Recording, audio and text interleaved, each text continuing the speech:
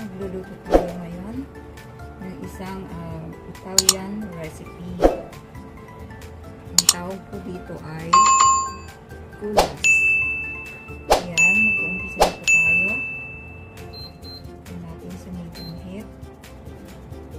Ito po ang ating beef. Ground beef po ito. Kung nakikita niyo po, hindi po ako magbibisa. Kasi itong beef natin, oily na po ito.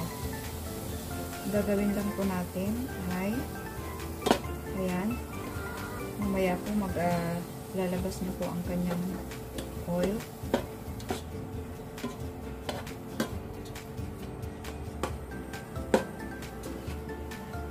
Halo-haloin lang po natin hanggang magkulay brown.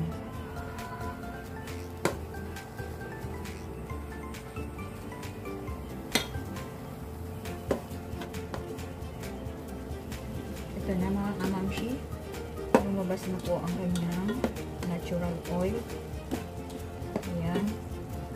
Ngayon po, maglalagay po tayo ng minced garlic at minced onion.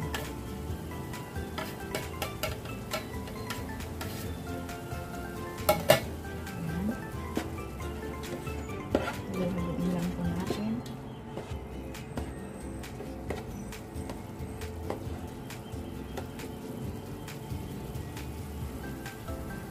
Ayan, after 3 minutes, pagluto ng bawang at sibuyas, ito po, ilalagay na po tayo ng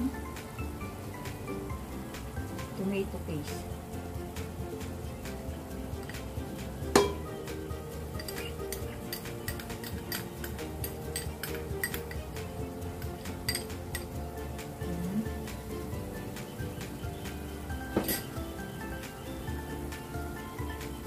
Ating sliced tomato sauce.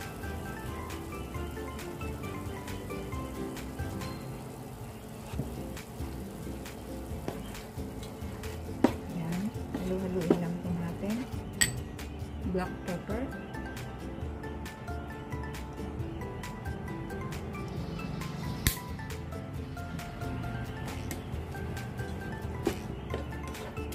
Tsahin nyo na lang po kung gaano kaanghang ang gusto nyo. Pwede rin po kayo maglagay ng paprika or dried chili kung gusto nyo po ng mas maanghang. Ayan.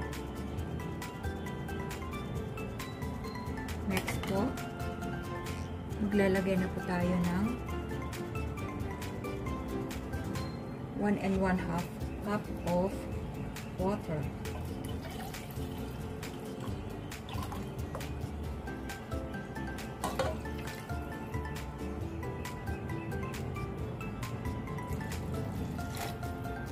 Ayan.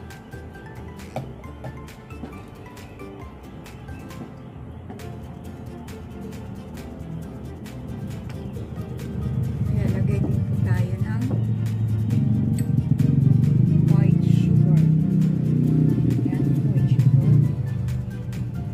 tablespoon of white sugar.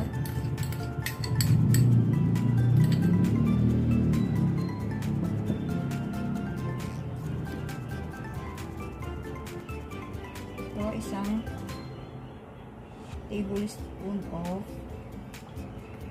soy sauce.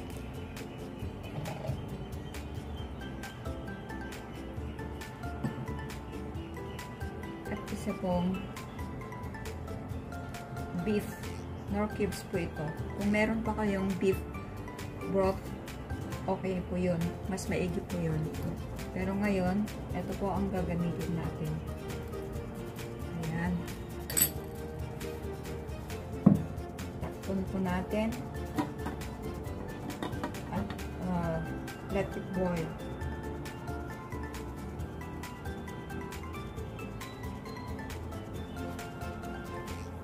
Ayan, ito na ang mushi. Kumukulo dulo ng ating niluluto. At ngayon po, magdadagdag po tayo ng mga gulay, carrots. Ito po yung French beans or green beans.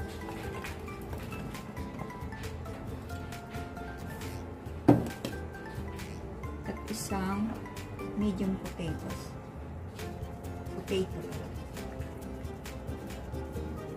Isa lang po ito. Ayan.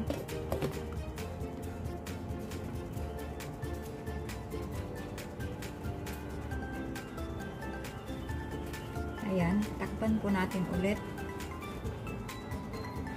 Let's simmer for 10 minutes. Paminsan-minsan po mga kamamshi, haluin natin itong ating niluluto. Baka lang po lumikit sa ilalim.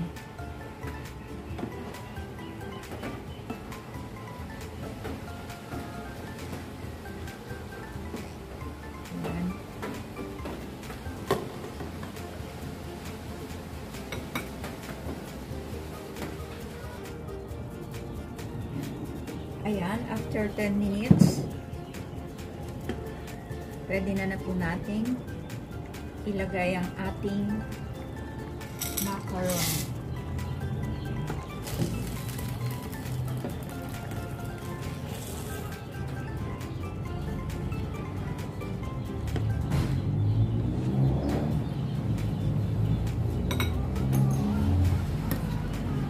Takpan natin ulit. Ayan, lutuin natin, hintayin natin lumambot ang ating mga gulay at ang ating macaroni at saka na natin timplahan. Ayan, haluin po natin ulit. Ilang po tumikit ang ating macaroni.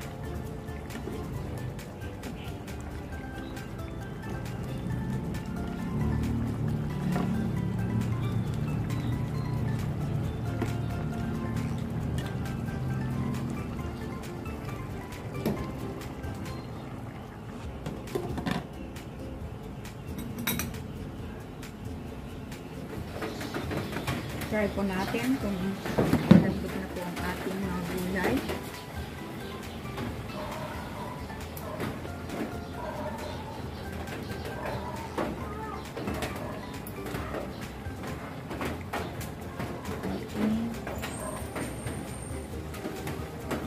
Okay ito. Ayan, okay na.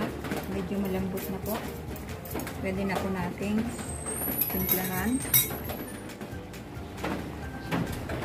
Lalagyan na po tayo ng asin.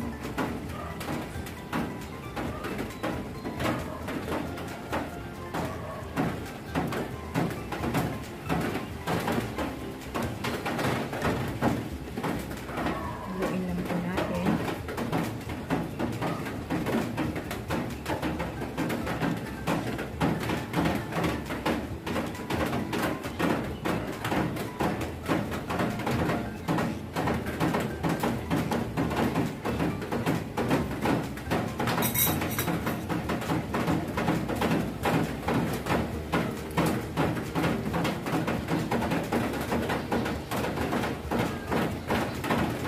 Dagdagan pa natin ng konti.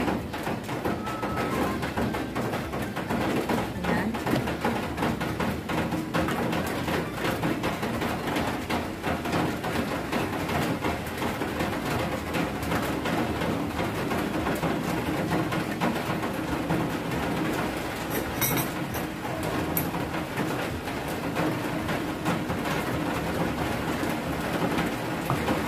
Ayan, okay na po. Takpan natin ulit hanggang sa lumambot ang ating mga gulay at ang ating macaroni.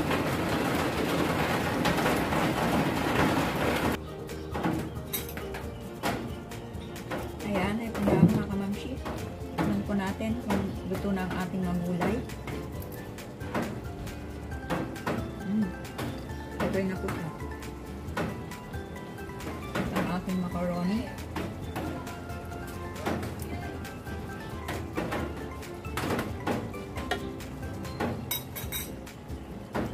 Ayan, malambot na po. Maglalagay na po tayo ng chopped parsley para sa kanyang garnish. Ayan. Ayan, luto na po ang ating gulas with veggies. Italian recipe po ito. Maraming salamat po sa inyong panonood. Don't forget to like and subscribe na rin po sa aking channel, MX channel. Maraming salamat!